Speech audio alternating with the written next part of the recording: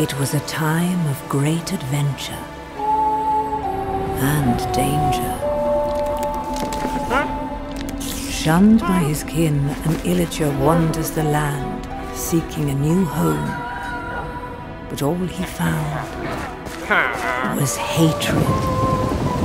Driven by rage against those who wronged him, he wandered blind to whatever end.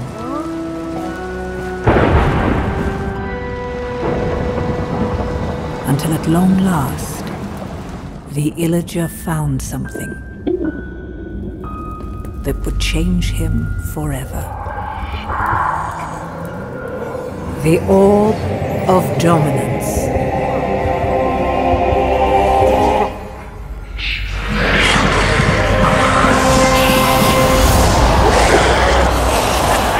Corrupted by evil, driven by vengeance, the Arch-Illager made all bow before him. And if they did not bow, they would fall.